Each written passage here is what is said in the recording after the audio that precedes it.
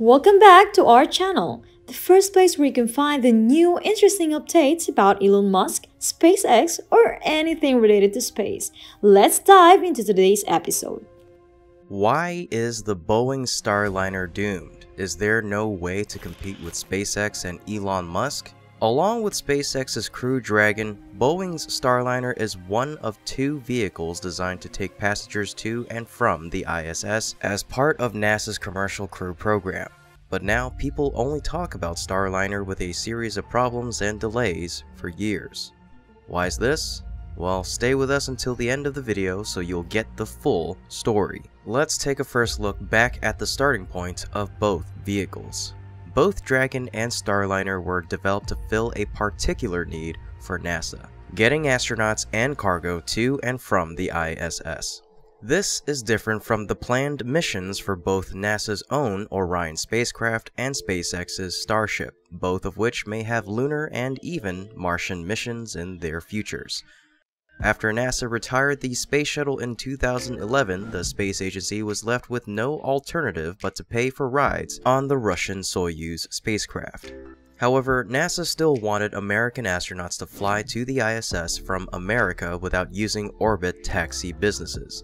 So the Commercial Crew program was spun up to incentivize private industry to develop a private solution.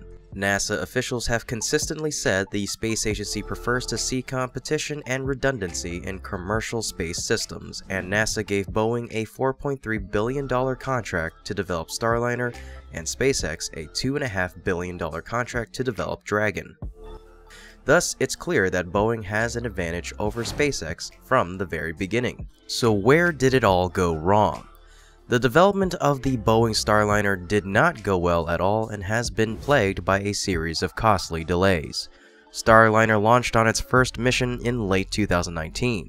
The capsule, which didn't have astronauts on board, was due to make a rendezvous with the ISS in a flight intended to showcase its capabilities.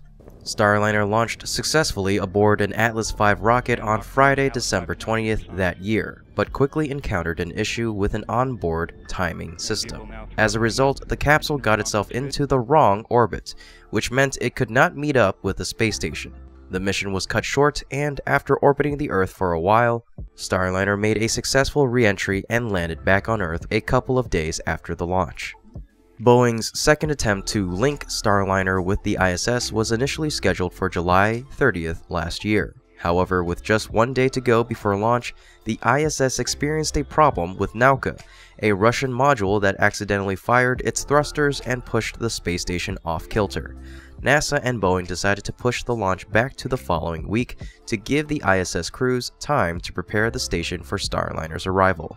After the Nauka delay, Starliner was prepared once more for an anticipated launch date of August 3rd. On the day, just hours before launch, Boeing's engineers detected unexpected valve position indications in the propulsion system. 13 of the 24 oxidizer valves in the propulsion system in Starliner's service module were stuck, and the launch was pushed back to August 4th. The issue was not fixed in time, and the launch was cancelled.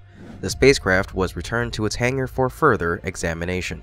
Till now, NASA and Boeing are still tracking down problems. To place little hope on the next test from Boeing no earlier than May, this time, Boeing decided to swap service modules, but who knows if this new module will work well, or will it encounter the same problems as the old module, causing further delays.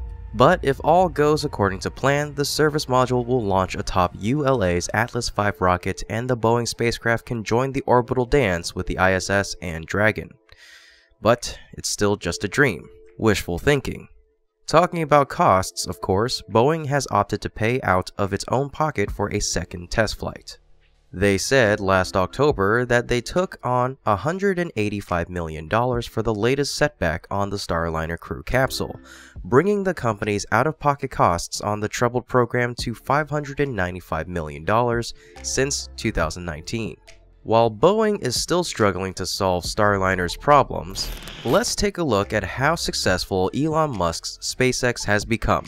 So far, only Dragon has successfully flown humans and cargo to the ISS. It made its first crewed flight in November of 2020. SpaceX has so far hosted 4 crewed launches to the station, bringing the total number of astronauts on the ISS to 10 people. SpaceX has pushed away from the dependence on Russia's one-time rocket Soyuz. Beyond NASA, SpaceX also has contracts with Axiom Space and Space Adventures for Crew Dragon flights. Those achievements are enough to make Boeing envious, but it doesn't stop there.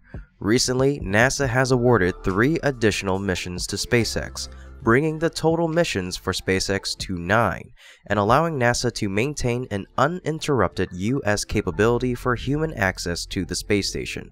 This is a firm fixed price, indefinite delivery / indefinite quantity contract modification for the Crew 7, 8, and 9 missions, bringing the total contract value to $3,490,872,904. I'm not sure if we needed to go that exact, but here we are. The period of performance runs through March 31st of 2028.